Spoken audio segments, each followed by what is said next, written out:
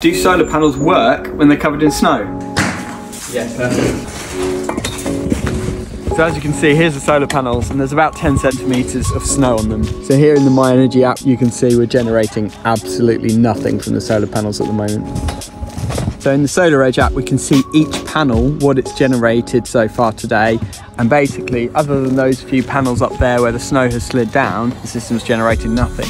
Let's scrape some snow off and see what happens.